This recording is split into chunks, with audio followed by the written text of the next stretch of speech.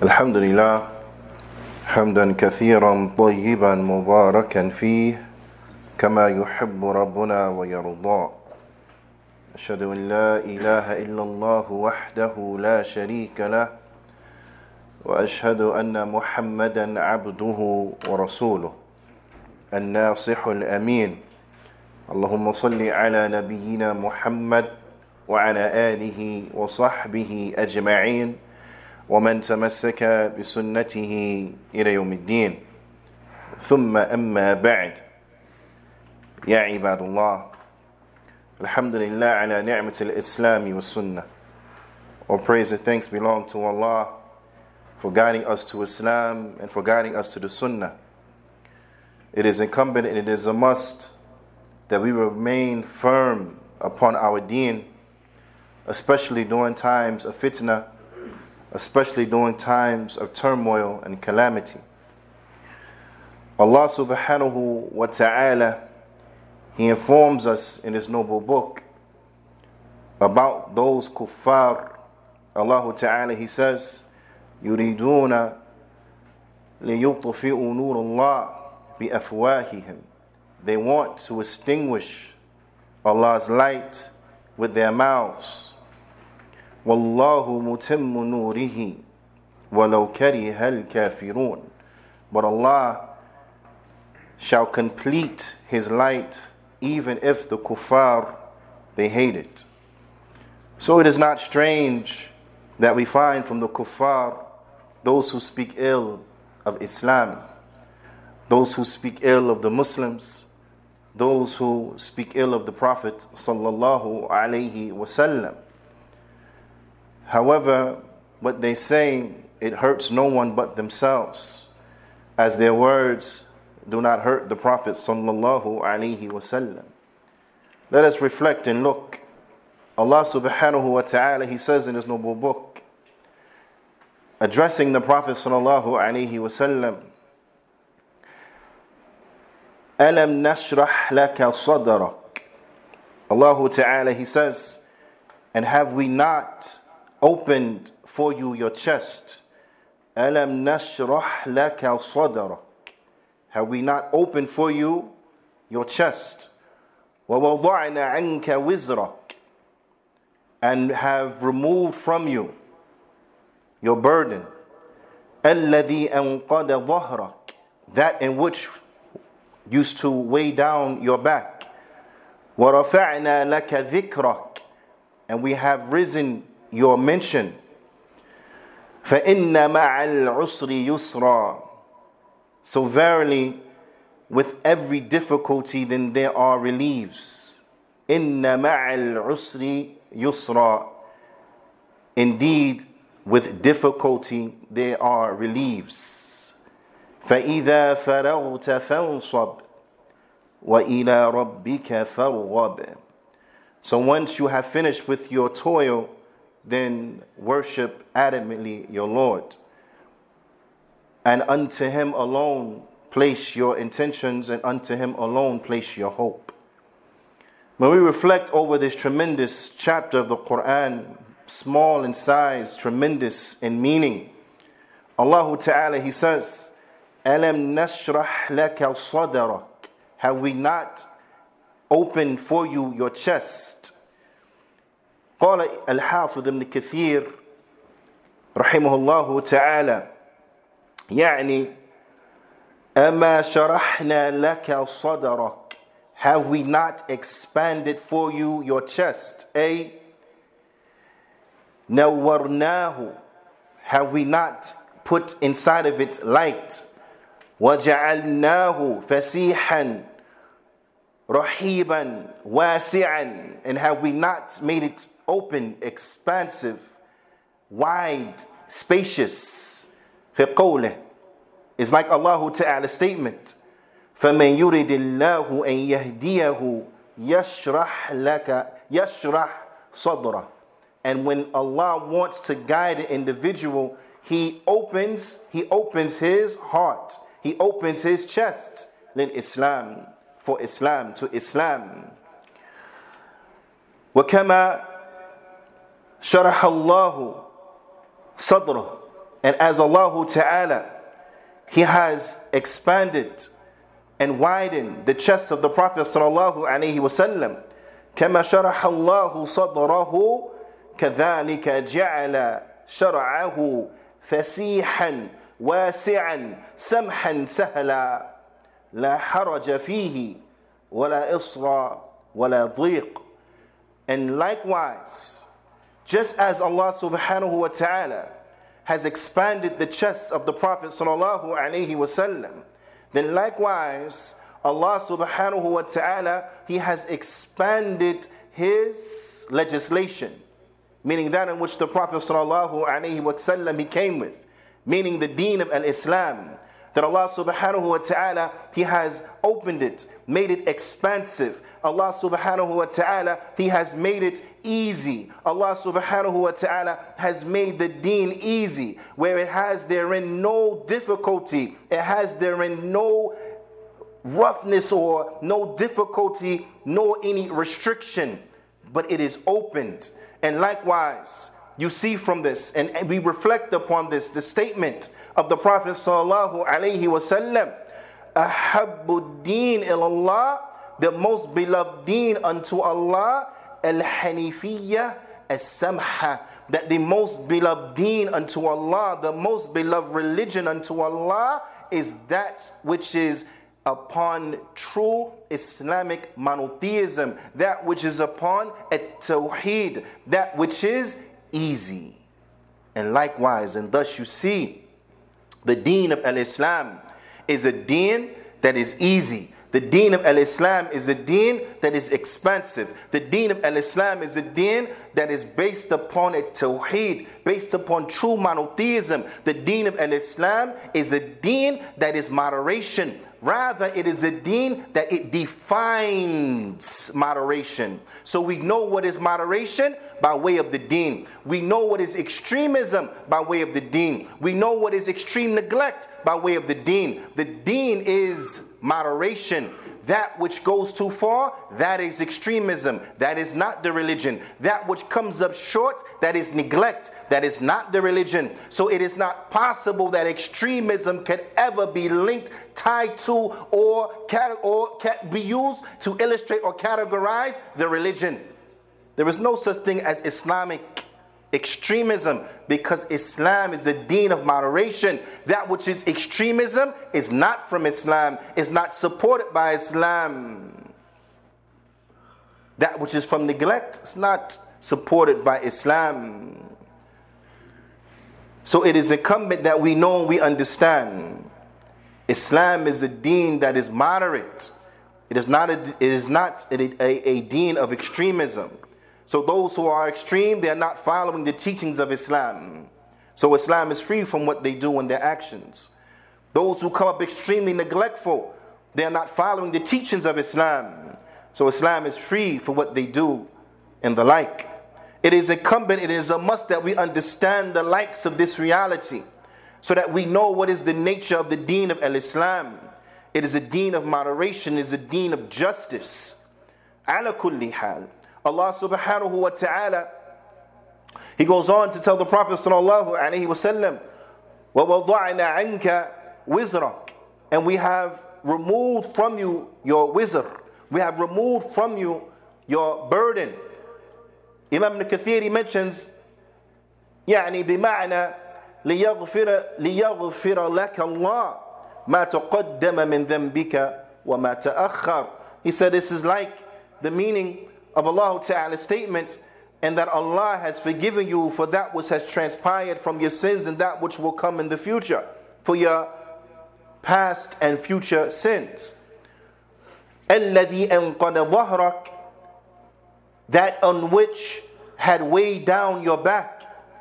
الإنقاض صوت معناه في اللغة الصوت. It means inside of the language a sound. وقال غير واحد من السلف, and more than one of the Salaf, they said في قوله تعالى الذي أنقض ظهرك, that in which had war or was a burden upon your back, أثقلك حمله, that which was hard for you to carry, that which was a burden.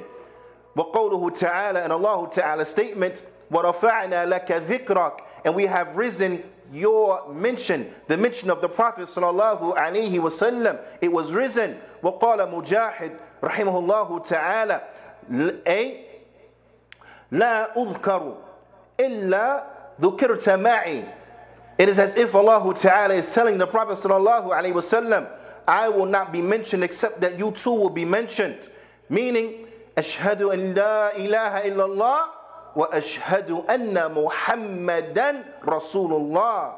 That none, meaning the shahada, that none has the right to be worshipped in truth except Allah, or I testify that none has the right to be worshipped in the truth except Allah, and I testify that Muhammad is the messenger of Allah. So you find that those who speak ill of the Prophet sallallahu alaihi wasallam, they will be mentioned and then they will be forgotten. Whereas the Prophet sallallahu alaihi wasallam, his mention, it has been raised. The Prophet sallallahu alaihi wasallam, he will not be forgotten like these lowly individuals will be forgotten, but rather his mention, it has been raised. وَقَالَ الصَّرْصَرِيُّ, and al-Sarsari, he mentions in these lines of poetry, he said, أَلَمْ تَرَى أَنَّ لَا يَصِحُّ أَذَانُنَا وَلَا فَرْضُنَا إِن لَمْ نُكَرِّرْهُ فِيهِمَا. He says, and have you not seen that our adhan is not correct,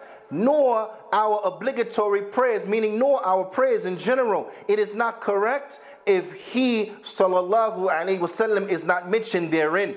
Because inside of the adhan and inside of the prayer, there comes the shahada, and in it, it is mention of the Prophet sallallahu alaihi wasallam. So worry not, the deen, it shall be uppermost, it shall be dominant. Worry not, the deen, it is not in decline, but rather it is on the rise. Worry not, the Prophet sallallahu alaihi wasallam, he will not be forgotten. Whereas those who are an annoyance to him, then they are the ones who are abtar. They are the ones who will be forgotten. هذا أقول قولي هذا وأستغفر الله لي ولكم ولجميع المسلمين فاستغفروا فإنه هو الغفور الرحيم.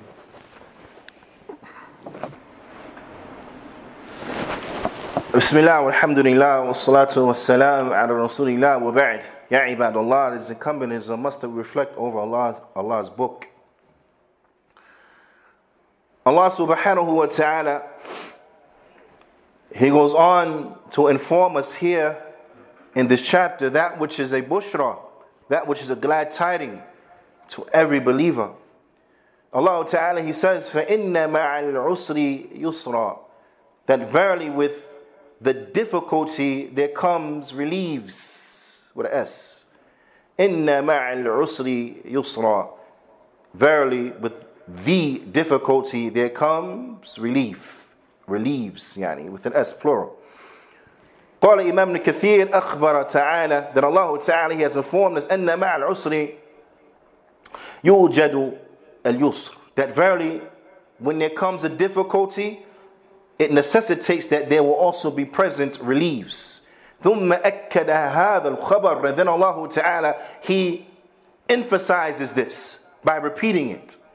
وعن الحسن قال كانوا يقولون, and Al-Hasan, he said, they used to say, لا يغلب عسر واحد يسرين اثنين.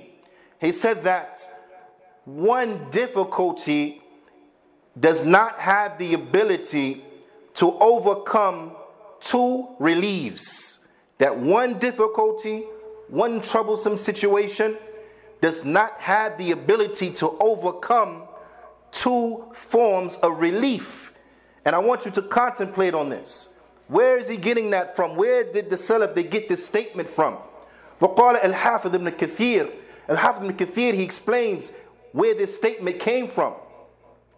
He said, and this is why we have to reflect over the Quran, this is why we have to study. Why we have to study and to learn, so that we may understand, we may tap into this treasure.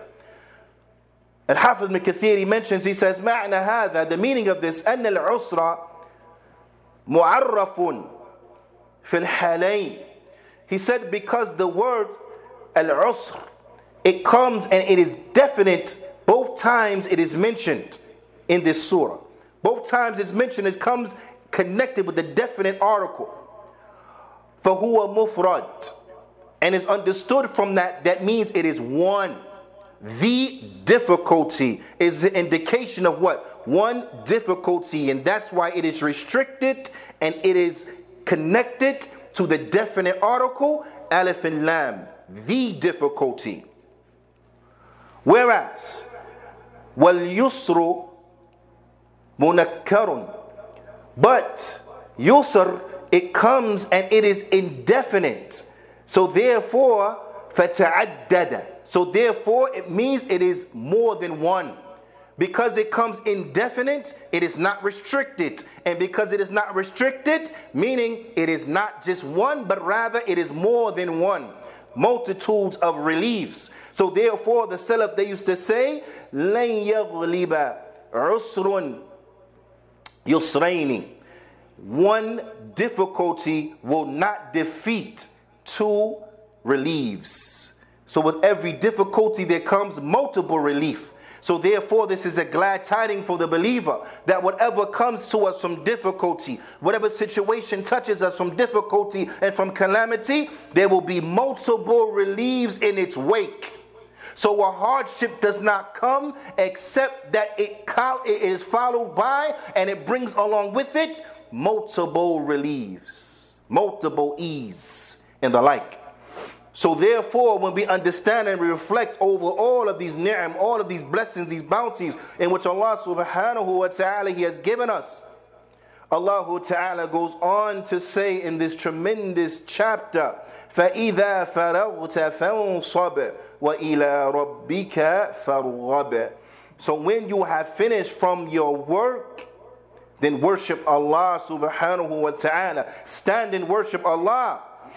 And make all of your intentions and your hopes sincerely for Allah. إِذَا فَرَغْتَ مِنْ أُمُورِ الدُّنْيَا. When you have finished from the affairs of the dunya, فَانْصَبْ فِي الْعِبَادَةِ. Then turn adamantly and worship Allah subhanahu wa ta'ala. Now I want you to pay attention and to reflect over the meanings that enter into this verse. That once you have finished from your toil of the dunya, once you have finished from your work, then turn to Allah and worship Allah subhanahu wa ta'ala alone, adamantly. Naam. وَقُمْ إِلَيْهَا نَشِيطًا. Turn to your worship with vigor, with energy. Naam. فارغ البال. Having none of this stuff on your mind. Now I want you to reflect over your own situation. Do we find ourselves that when we worship, that we are worshiping Allah with one vigor, and that we are worshiping Allah subhanahu wa ta'ala with our minds not being distracted by the dunya? If we don't find this is the case, we need to establish that balance. Allah ta'ala commands us, worship Allah with vigor and worship Allah while having no distractions of the dunya upon your mind. But why? Because you are finished. You're finished from your work of the dunya. You have finished your shift. You have finished your day at work. It's it. You're off. Why are you thinking about that? Why are you thinking about dunya? It's not the time for dunya. Now is the time for ibadah. Likewise, the Salaf, they mention this means وَأَخْلِصْ لِرَبِّكَ النِّيَّةَ وَالرَّغْبَةَ. And make your intention pure for Allah subhanahu wa ta'ala, and your hope pure for Allah subhanahu wa ta'ala. Also, the Salaf, they mention وَقَالَ مُجَاهِدْ فِي هَذِهِ الْآيَةِ إِذَا فَرَغْتَ مِنْ أَمْرِ الدُّنْيَا فَقُمْتَ إِلَى الصَّلَاةِ فَانْصِبْ لِرَبِّكَ. That when you have finished up from your toil of this world, then specifically stand and focus inside of the prayer. Stand and focus inside of the prayer. Likewise, mid-shift, dhuhr. When it's time for dhuhr, it's not time for work, it's time for dhuhr. Get all that stuff out your mind about what was happening early in the morning when you was at work. Because now it's time for dhuhr. Concentrate and pray your prayer. And then when you're done, get back to whatever it is you need to get back to. But now it's not time for that. Now it's time for the salat. وعن ابن مسعود رضي الله تعالى عنه قال إذا فرغت من فرائض. That he said what this also means is that when you finish from the obligatory prayers, نعم فانصب في قيام الليل, then be diligent in worshiping Allah while standing in the middle of the night and praying, by praying the night prayer, that those raka'at that are after Isha, then worship Allah subhanahu wa ta'ala. And likewise, you find those who are successful, then this is their way. Well, also, Ibn Mas'ud, he said, well, also this means is that بعد الفراغ من الصلاة وأنت جالس. This means that you worship Allah and you call upon Allah, you make dua unto Allah, all of your hope for Allah, upon tawheed, sincerely for Allah, once you have finished your prayers and you are sitting. So when you finish your prayers and you're sitting, remember these verses and make dhikr of Allah subhanahu wa ta'ala. Make dhikr of Allah subhanahu wa ta'ala. This is the time for dhikr. Once you have finished your prayers, then make dhikr of Allah subhanahu wa ta'ala. But one reflects upon as he sees that the believer, he is not disconnected from ibadah throughout the course of his day, but rather his day goes from worshiping Allah in one type of worship to worshiping Allah with another type of worship to worshiping Allah with another type of worship. The believer is never disconnected from worship.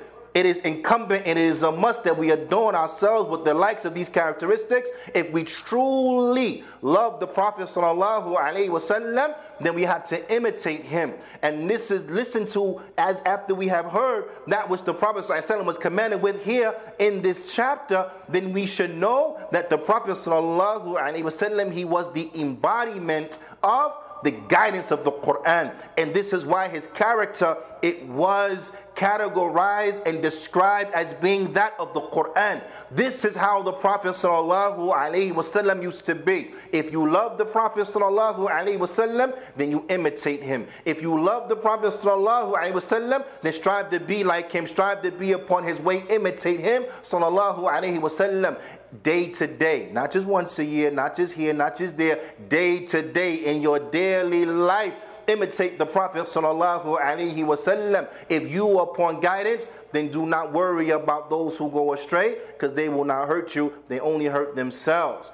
Remember, that's how you win, that's how you are victorious, by staying firm upon your religion, not wavering, not being shaken, not giving up, not despairing, but being firm upon your deen. This is how you will win. This is how you will be successful. This is how you will gain victory.